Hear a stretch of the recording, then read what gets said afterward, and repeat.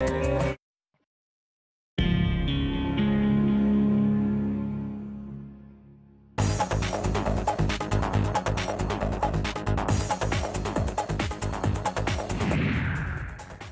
taxi drivers are dead following an ambush in South Africa.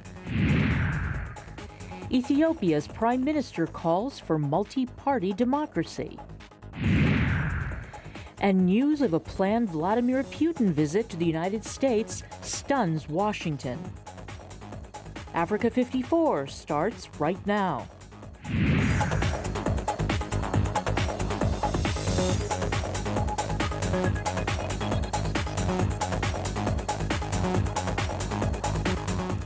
Good evening and welcome. I'm Vincent McCory. This is Africa 54. South African police are investigating a deadly taxi shooting in KwaZulu-Natal at the weekend. 11 taxi drivers were killed and 4 others critically wounded when gunmen opened fire on their minibus. The drivers were returning from a colleague's funeral in KwaZulu-Natal when they were ambushed between the towns of Colenso and Weenen. 2 people escaped unharmed. Police are looking into possible motives for Saturday's shooting. Minibus taxis are the most popular form of transportation in South Africa. More than 200,000 of them operate nationally, carrying some 15 million people each day. Violence is common as rival groups battle for dominance on profitable routes and not serviced by buses or trains. The latest killings come just days after deadly shootings in Johannesburg. In Cape Town, taxi violence claimed the lives of 10 people over one weekend back in May. In East Africa, Al-Shabaab militants have carried out a deadly raid on a Somali military base in the lower Juba region early Monday. Officials told VOA the militants used 2 successful car bombs followed by an infantry attack on Sanguni camp about 50 kilometers north of Kismayo. Somali officials say 4 soldiers and at least 8 militants were killed, including 2 suicide bombers driving the 2 vehicles. According to Reuters, an Al-Shabaab official claims 27 soldiers were killed. Mukhtar Abdi Mohammed, a unit commander with Somali forces in Sanguni, confirms that 2 suicide car bombs were used, but says the Somali forces destroyed them before they hit the base. Mohammed says 10 to 100 militants attacked the base from the north. The United States says it doubts South Sudan's President Salva Kiir and rebel leader Riek Machar have the leadership qualities needed to deliver peace to the country. In a statement, the White House said peace talks need to be more inclusive to succeed and that the U.S. would impose fresh sanctions on anyone who threatens the country's stability. Tens of thousands of people have been killed in the South Sudan civil war. In June, a U.S. drafted resolution at the United Nations Security Council imposed an arms embargo. Earlier this month, South Sudan's parliament voted to extend Kiir's mandate until 2021, a move condemned by the U.S. and which opposition groups say is illegal.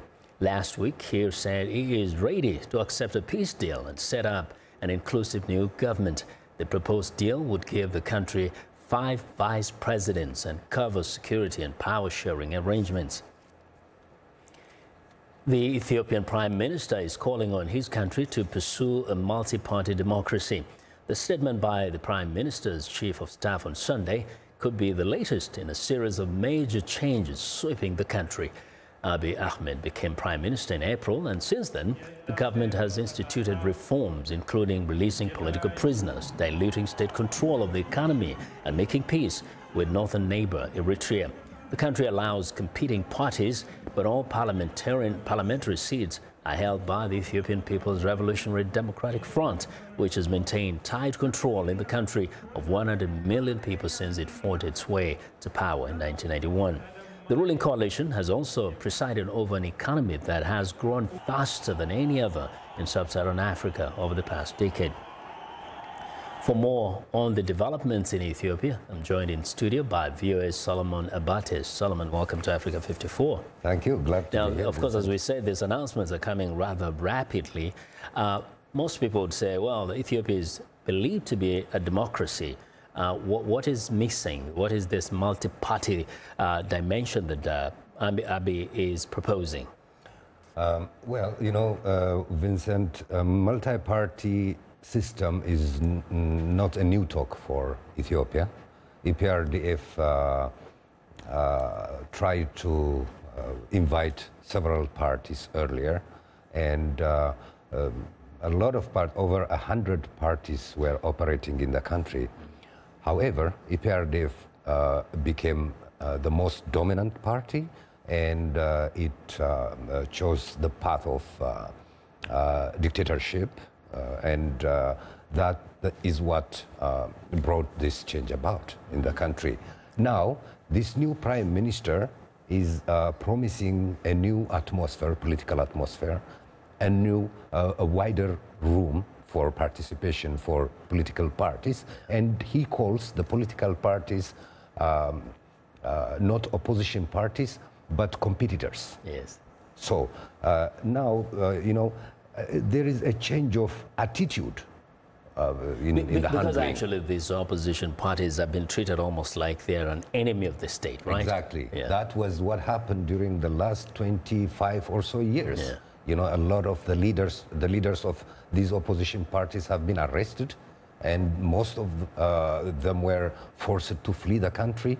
And even there were killings in many occasions in the country.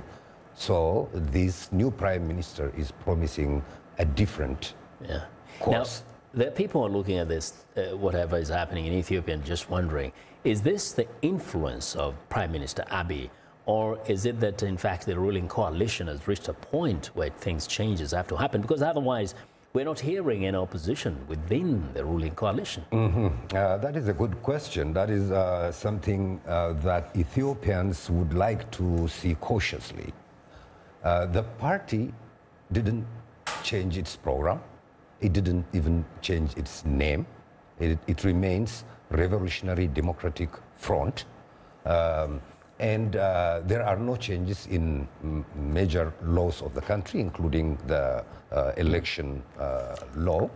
But within the party, there are some who support the idea of the prime minister, the idea of the change. Yeah. And I didn't hear any opposition openly from within the party, but it is clear there are some hardliners who are not very content about what is being done by the prime minister so far. Yeah. From what you're hearing, how is the reaction from the citizens across Ethiopia and the diaspora? Do they get kind of a little dizzy from all these quick pronouncements? It is a time of big joy for Ethiopians, I think, a time of big excitement. The prime minister is enjoying unprecedented support and popularity among Ethiopians at home and in diaspora as well. Yeah. Never in Ethiopian history happened, this. So it's interesting. they are, the Ethiopians everywhere are very happy with the change. Even they are pushing for more. There are still political prisoners who are behind bars. There are still some laws who must be abolished or somehow corrected. The electoral law is one of them. The civic society, the terror law. Definitely, we can expect much more, and we know that Prime Minister Abiy will be visiting Washington. Yeah. So we'll look forward to talking to you again about this. Thank you very much, Solomon, for joining us today. Thank you for having me. Well, that's Solomon Abate of VOA Horn of Africa. Now, China's President Xi Jinping started a four-nation visit to Africa Saturday in Senegal. Xi signed bilateral deals with the West African nation, which has a rapidly growing economy.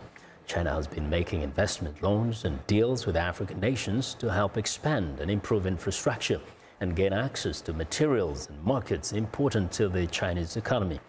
China already has major trade ties to the continent. Xi will also visit Rwanda, Mauritius, and South Africa.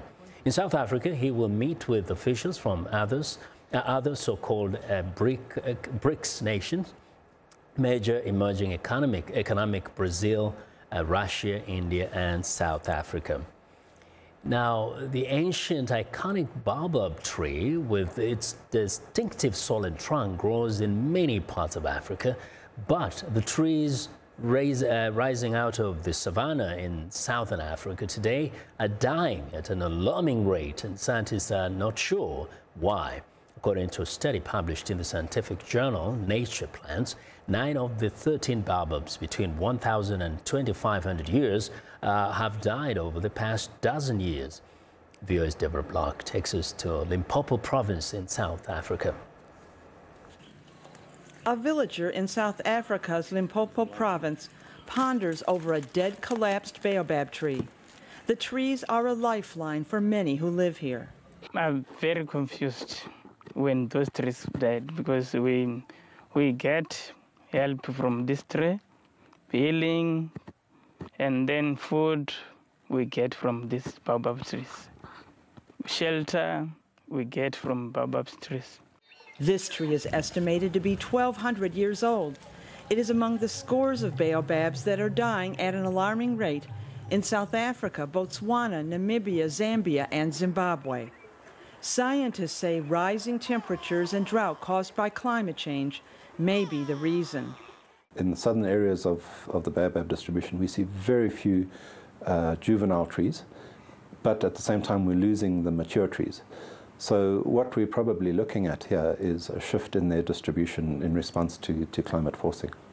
Baobabs are the largest flowering tree in the world and can grow more than 20 meters high. Their trunks and branches store large amounts of water, sucked up during the rainy seasons. People use the tart fruit to make nutritious drinks and a yogurt-like food. It's like a type of medicine. We get energy from that thing. Baobabs are part of a larger ecosystem that supports countless animals, large and small. It's so important to the life of the people and the ecosystem. Perhaps it's time we start to, put those species on the list of restoration priorities, because we can plant species like, it's very easy to grow the seed of, to grow a plant from the seed of baobab for those who know to do it. Efforts to restore the ancient baobabs are growing more urgent as the magnificent trees that have stood here for millennia slowly disappear. Deborah Block, VOA News. Well, I want to know what you think about Africa 54 and the stories we cover. Join the conversation on Facebook. The address is Africa 54. We're also streaming our show live on Facebook, so check us out and share our show with your friends. Find me on Twitter at VOA Vince McCory. Still ahead on Africa 54, U.S. officials take measures to prevent meddling in America's 2018 midterm elections. But first, a look at Monday's headlines. Tour of the African continent and the United Arab Emirates. In South Africa, the Police Portfolio Committee warns that taxi violence has reached crisis levels following an ambush where 11 taxi drivers were killed and 4 others critically wounded when gunmen opened fire on their minibus. The Italian ambassador to Libya visits the new reception center of Ain Zara for illegal immigrants in Tripoli. In Zimbabwe, after years of political instability scared away tourists, former President Robert Mugabe's removal has revived the lagging industry.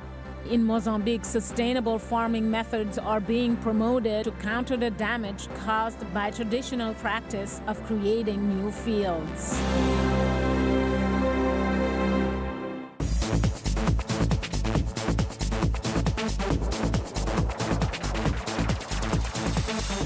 U.S. President Donald Trump has warned Iranian President Hassan Rouhani to never threaten the United States in a Twitter comment late Sunday evening.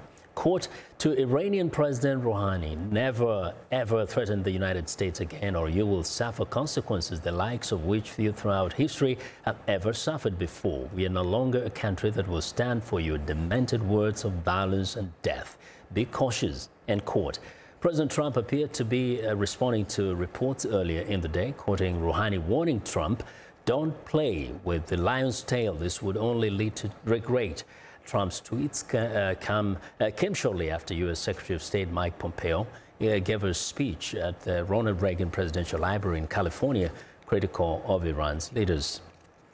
On the heels of President Trump's widely criticized Helsinki summit performance, Washington is abuzz yet again after the White House announced that Russian President Vladimir Putin will visit the United States later this year. VOA's Michael Bowman reports. Adding fuel to the fire, another Trump-Putin encounter is being planned, this time on American soil. The news caught President Trump's own intelligence chief by surprise. Say that again? That's going to be special. An official visit to Washington is an honor few U.S. lawmakers of either party believe Putin deserves. But Trump is firing back amid a continuing torrent of criticism of his ever-shifting pronouncements on Russian meddling in the 2016 U.S. presidential election. The president insisted on Twitter Sunday he had a great meeting with Putin in Helsinki and accused the, quote, fake news media of disparaging it, which he labeled bad for our country. Democrats begged to disagree. The talks in Helsinki were productive, but they were productive for Vladimir Putin.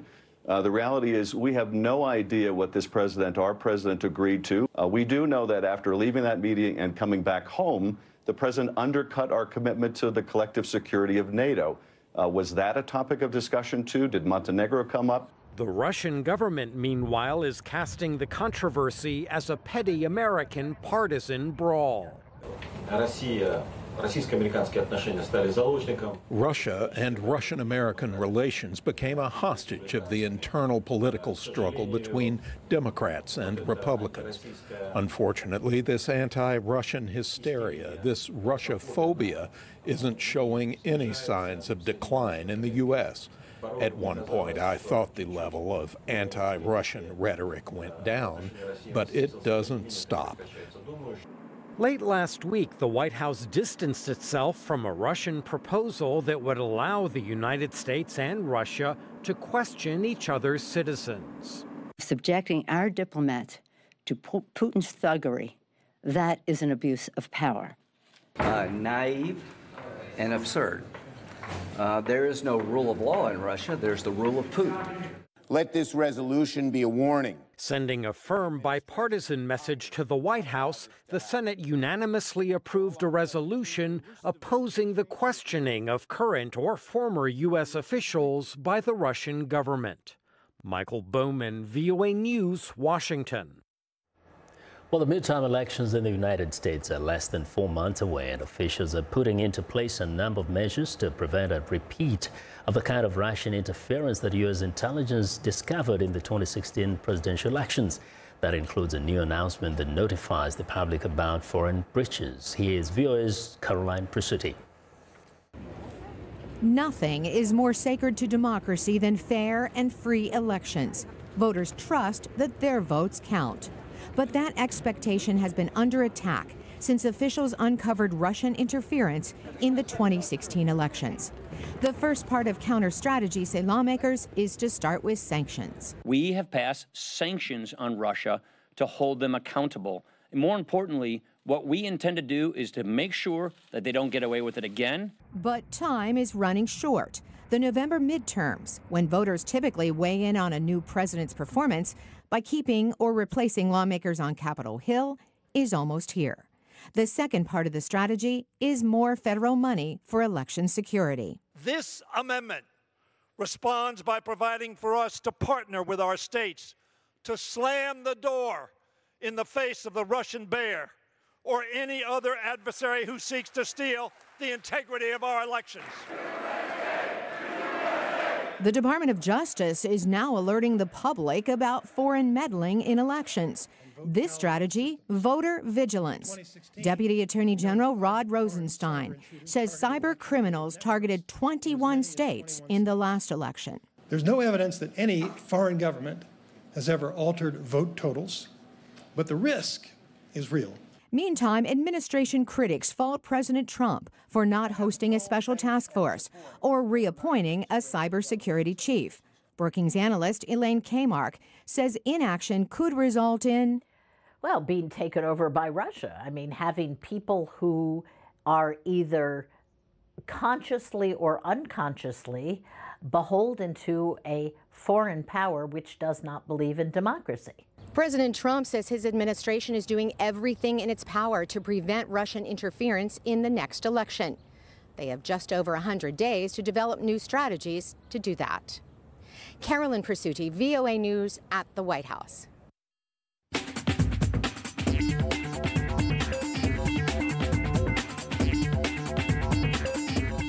Welcome back to Africa 54, and here's what's trending. 30-something ambitious Nigerians are increasingly turning to farming as a career. Unlike their parents' generation, which sought its fortune in oil, farming is a growth sector in this gigantic country with nearly 180 million mouths to feed.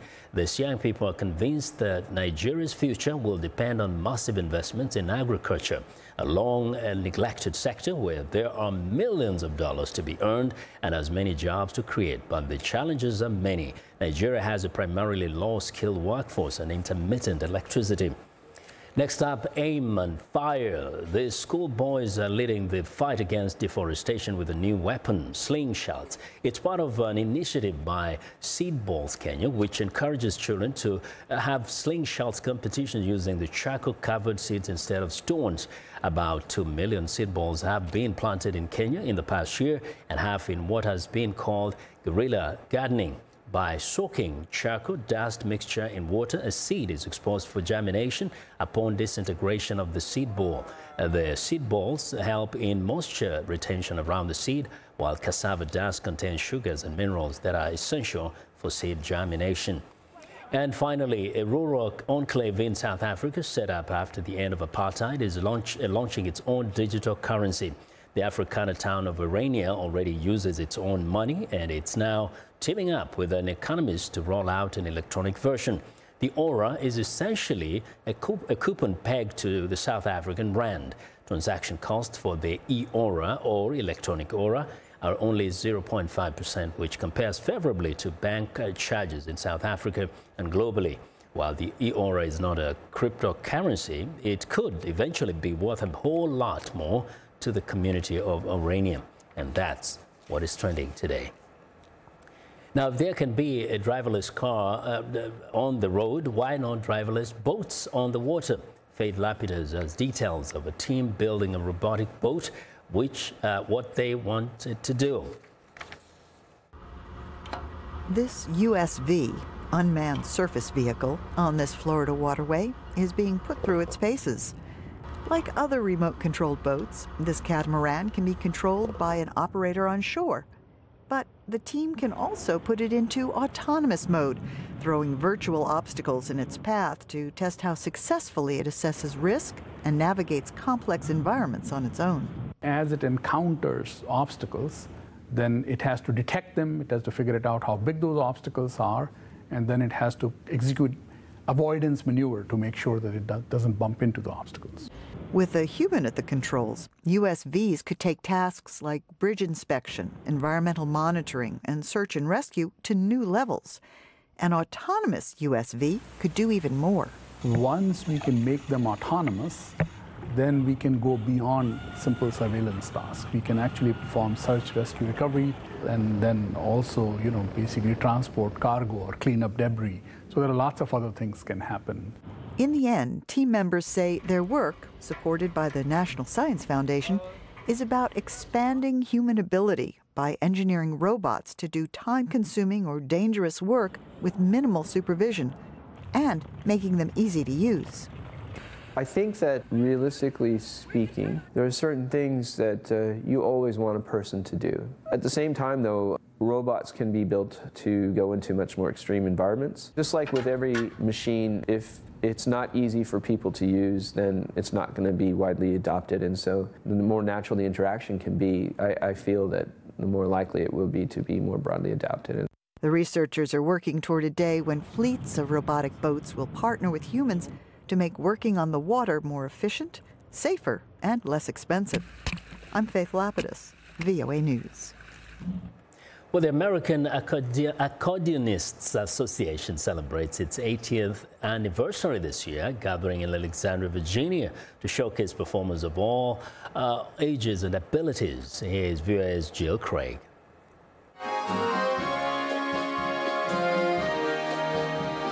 It's an annual festival for accordion players from the U.S. and beyond to show off their skills and share ideas. Some have just started learning, while others have been playing for years.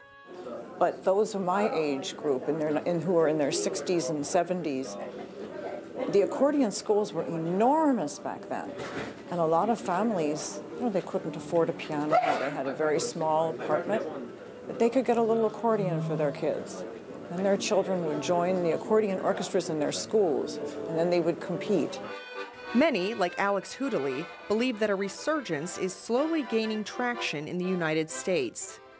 Hoodley has been playing the accordion since he was a child, and his son Peter carries on the family tradition. Being from an ethnic background, I've grown up in a Ukrainian community all my life with children's groups and resorts in the Catskills and stuff like that. And actually, from the age of 15 to 23, I had a house band or played in the house band at the resort. So I loved the folk music. It was all around me. The accordion was also a part of Frank Busso Jr.'s childhood. He started playing at age 5, and now, as the accordionist for the U.S. Air Force Band's Strolling Strings, he says he uses the instrument for diplomatic purposes. You know, there are some times when we might show up to a dinner at the Chief of Staff's house, and you know, there might be some tension between our leaders and the leaders of the visiting nation, and then we'll go into the residence and perform a selection or two from that guest nation's, from the guest nation, from the hometown perhaps of the leader, and all of a sudden it seems like the tension goes away a little bit.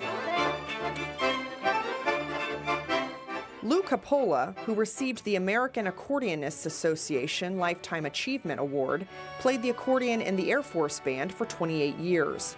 During that time, he entertained 9 different U.S. presidents and hundreds of heads of state. Coppola recalls that the accordion's popularity in the U.S. diminished because of the Beatles, as more young people began preferring the guitar.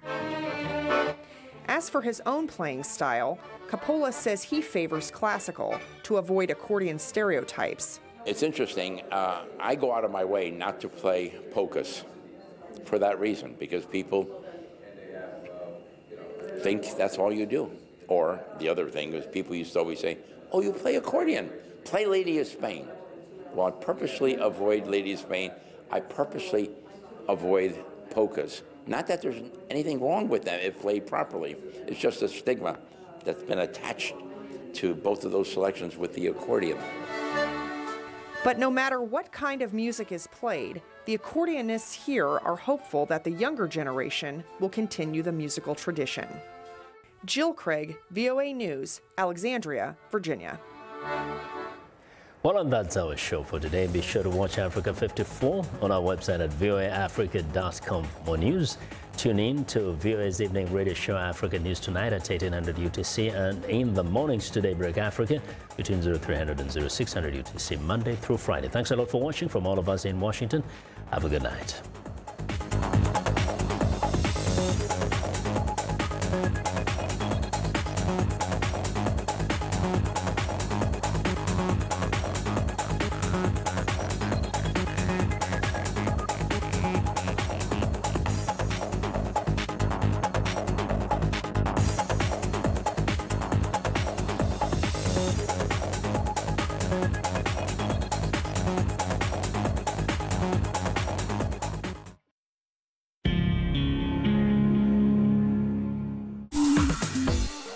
Welcome to English in a Minute. So, you know what happy is, and medium comes between small and large. To find a happy medium. So, is this idiom about feeling kind of happy? How is it going with your neighbor? Is he still complaining about your playing the trombone at night? He was, but it's fine now. How did you guys work it